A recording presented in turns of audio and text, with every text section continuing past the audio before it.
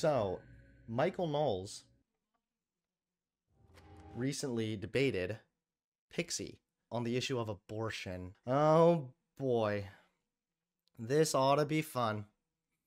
This is going to be great. Make sure also, I'm going to put this here, that you guys go and subscribe to this channel, PV Spotlight, where you can catch all kinds of really cool clips from different debates, different videos, different segments, including, soon to be, some clips and segments from me, yours truly, that's right. So make sure you click that link in the description and go subscribe to this channel so you don't miss any of their content. Now let us begin. So I think when it comes to feminism, something that a lot of feminists fight for is abortion rights for women. So I think I'd like to touch on that for a little bit.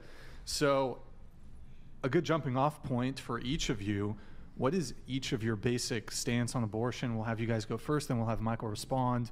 Yeah, I have very mixed feelings and thoughts when it comes to abortion. I am generally speaking pro-choice. Do I think abortion at any stage is moral? No, not necessarily. However, I do have strong reservations about the government being able to dictate when exactly, or like just deciding like, oh, like let's not have any pro-choice, pro-life all the way. I have like very strong reservations of the government being able to dictate a law to that nature. So I have a Yeah, see, I already went over this briefly earlier, but I used to kind of be of the same opinion, but I feel like I'm becoming more liberal on the issue of abortion. I'm still doing a lot of thought myself. That's why I'm always very hesitant to take a really, really strong stance. Although I definitely would be considered pro-choice at this point. Absolutely. Because I don't know if I don't know if I would actually consider like an early abortion, like an early, like when the majority of them occur. I don't know if I would even consider that a moral wrong, because you are, in that case, preventing a life from beginning. You're not ending a life. You're preventing that life from really ever beginning. But then again, that's going to come down to the philosophical arguments around, well, what exactly is life? Does it just mean that this thing is quote unquote alive on a scientific basis? I mean, tumors are technically alive on a scientific basis. That doesn't mean that it's a life. So there's a lot of nuance there. Regardless, though, even if you were a pro-life person, even if you were super anti-abortion, it still would make way more sense for you to be advocating generally pro-choice policies, because pro-choice policies, progressive policies, this includes widening access to contraceptives, which in turn reduces abortion rates significantly. Do you believe in contraception? I believe it exists, but I would strongly discourage it. Even for married couples who want to like child plan? Yeah, I think couples should be open to life. Even though there's I think married couples should be open to even life. though there's like an overwhelming amount of data that suggests that contraception lowers like abortion rates, basically, right? If well, a person never gets pregnant. Yeah, I think people should have more babies, and once they conceive the babies, they should also just have more babies? This guy's an idiot. What? I like also how the Republicans don't do jack shit, by the way. For like the working class or for the economy, really. They mostly just kind of like dick around about trans issues and culture war stuff. So rather than actually providing like school lunches for all these kids that they're saying you should have, no, they're saying you should go and have all these kids, and then when the kids are born, fuck you, pull yourself up by the bootstraps. Oh, nothing's free in life, Johnny, okay? Like, this is the common Republican thing. Have babies, have babies, have babies. Okay, then what? I don't know. also not murder the babies, but I don't. Wait, so you Okay, think but- married couples should just every time they have sex should get pregnant, or should be aiming towards getting You pregnant? know, open to believe it or not, it usually doesn't work quite like that, but I think they should have more kids, yeah. Totally. Why? And there are also, by the way, there are, What for? again, it's morally controversial, but there are modes of a more natural process that would be able to quite accurately time a woman's Until we're menstrual at the cycle. point where we're getting rid of abortion, then are you then in favor of contraception? No, because well, it's saving lives? I also reject the premise that you've just made, which is that contraception reduces abortion rates. I think This guy's just insane. How would more kids be a benefit? If somebody is able to, and that's what they want, then they'd probably be really happy having more kids if that's what they want.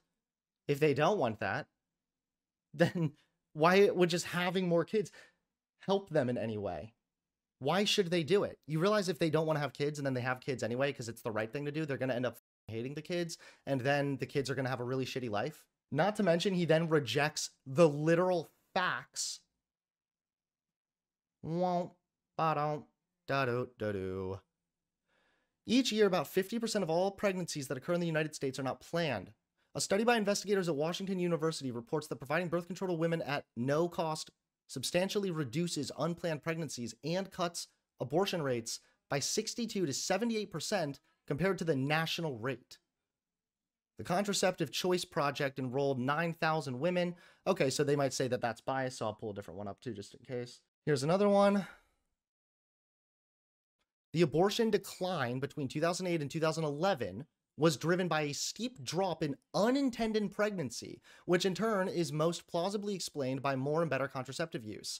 New evidence contradicts arguments by abortion opponents that the 2008 to 2011 abortion decline resulted from more women carrying unintended pregnancies to term because of state abortion restrictions, or because they chose to do so on their own accord. These findings have major implications for the US. Much of the same happened in February 2014.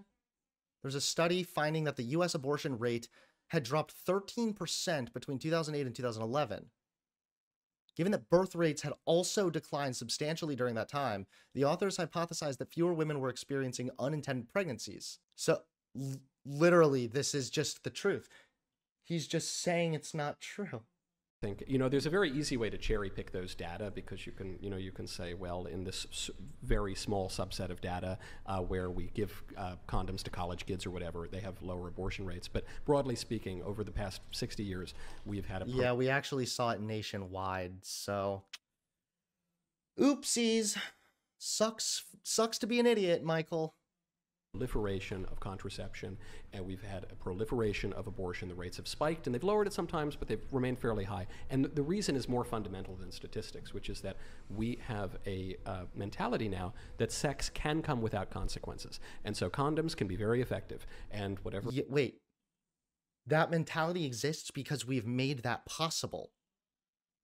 Like, you realize that you used to not be able to fly without consequences, right? And then airplanes were invented, Michael. Now, humans can fly really quite safely.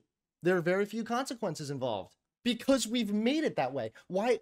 This is like saying we have this notion that now you can just fly without consequences.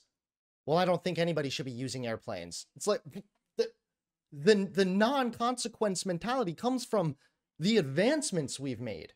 Like women put inside themselves, and that can be very effective too. But sometimes it's not. And by accepting the mentality that sterile sex is a right, it then implies a right to kill the baby, so you don't actually have to face the consequences when it happens. I think I push back on that. Yeah, face the consequences. Like, that's what I mean is getting pregnant shouldn't be a punishment for sex. It should not have a consequence. Now a life-altering thing that can fuck you financially for the rest of your existence?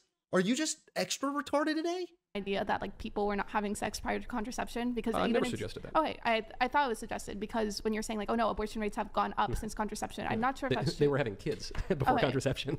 And they were also getting abortions. And people were stuck having kids, and women were miserable and unhappy, and getting pregnant meant it was the end of your life, pretty much. No, I mean, the other reason why it's, I think, silly to try to separate these two phenomena is they occurred basically at the same time. So you had legal abortion beginning in 1973 with Roe v. Wade, though it had been legalized in other states prior. This was, the 1960s and 1970s, the sexual revolution, when contraception became much, much, much more popular and available, and abortion did at the same time too. So it's simply a fact. As contraception became more popular, the abortion rate went up. At least to my understanding, and maybe we can even search this up right now, people did have abortions, or did have a high rate of abortion before even like Roe v. Wade. What would happen is that they were like more like back alley abortions, illegal abortions, such abortions that like basically put the mother's life in danger. No, none of that's true. They were having abortions. It wasn't at a particularly high rate. The rate spiked after Roe v. Wade, and it is true sometimes women died from back alley abortions. There's a fake statistic that went around that was cooked up by the abortion industry, which said that thousands of women a year were dying of abortions just before Roe v. Wade. Dr. Bernard Nathanson, who was the head of NARAL, the Abortion Rights League, admitted they just made that statistic up out of thin air, and we can fact check it. All right, let's go ahead. Okay. So this guy was a guy who became anti-abortion and then started claiming that they were lying about the stats. Okay, let's... In 1979, so after his conversion and becoming super anti-abortion and everything, He published a book, and in the book he claims that he and other abortion rights activists had falsified statistics in their arguments for the repeal of the ban on abortions. He produced the film, so he just claimed to be lying. Like, is there any evidence that it was false? Yeah, I don't know. There's definitely, like, he definitely made the claim. And we can fact check it because we have the statistics from the CDC. So the year before Roe v. Wade made abortion legal nationally, do you know how many women died of back alley abortions? I don't have a specific number from the top of my head. 39 is the number. And do you know how many women died of legal abortions? 24. And so almost the same, but you'd say, well, it's a little bit higher for the illegal abortions, except that if you look at the number of states that had legal abortion versus illegal abortion, if you control for that variability, it comes out to almost exactly the same number. And it was a very, very low number. So, that wouldn't be a recommendation of legal abortion. To my understanding right now, if we decide to like to take a state or a county where one county has a greater amount of contraceptive access, promotes it more, teaches kids about contraceptive use versus a county that there isn't that necessarily same level of sex education, the one that has the less amount of sex education, contraceptive access would have higher amounts of abortion. Do you dispute that? The one that has higher, did you say the one that has higher rates of sex education would have higher rates of abortion? No, the one that has higher rates of sex education and higher rates of like contraceptive use will have less abortions than the one where there's no sex ed. Basically, places that have less sex ed have higher abortions. Well, it depends. Yes, this is absolutely true. I like how she's just throwing him such easy ones. Be like, hey, what would you think about this? Is he going to talk about abstinence-only sex ed? Because if he does, it's going to be so funny. It depends on if we're talking about a community that is strongly discourages contraception and premarital sex and abortion. That would be less likely. If we're talking... Yeah, see? He literally said it. If you had a society that discouraged premarital sex, okay, then how come right here, using the most recent national data... This one's from 2005, so I'm sure there's newer ones now. But this study, we show that increasing emphasis on abstinence education is positively correlated with teenage pregnancy and birth rates. This trend remains significant after accounting for socioeconomic status, teen educational attainment, ethnic composition of the teen population, etc., etc. These data show clearly that abstinence-only education as a state policy is ineffective in preventing teenage pregnancy and may actually be contributing to the high teenage pregnancy rate in the US. Wow. Another one from Science Direct. Teaching about contraception was not associated with increased risk of adolescent sexual activity or STDs. Adolescents who received comprehensive sex education had a lower risk of pregnancy than adolescents who received abstinence-only or no sex education. Here's another one. The state with the highest teen pregnancy rate is Arkansas, and it's also a state that does not mandate sex education.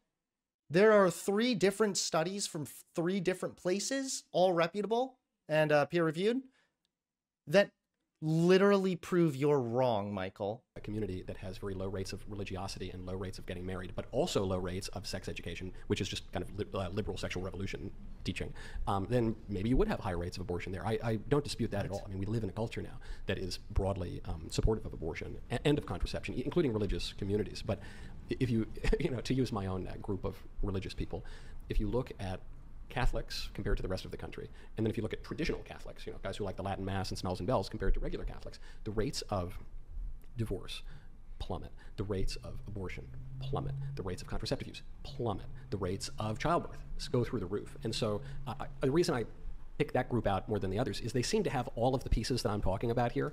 And just where people have a lot of babies, that's your only goal? Just babies? Whereas others, they might have 1, but not 2, they might have 3. And so there it's much harder to compare. How do you make people more Catholic? Well, I'm doing my best, aren't I? Yeah, you are. I'm doing my very but best. If it doesn't work, what's your plan B? So just a religious society that has lots of babies, that's his big goal? That is the dumbest goal. And it's such of a lack of nuance. Are the people happy? Do they want to have babies? Are they happy? Are they satisfied with life? Are the kids living a good life? These are all things that you would want to consider. If you want to support the channel, please consider becoming a member today. Members get early access to videos, access to all the stream VODs, and exclusive access to emotes as well. So if you'd like to support the channel, become a member today.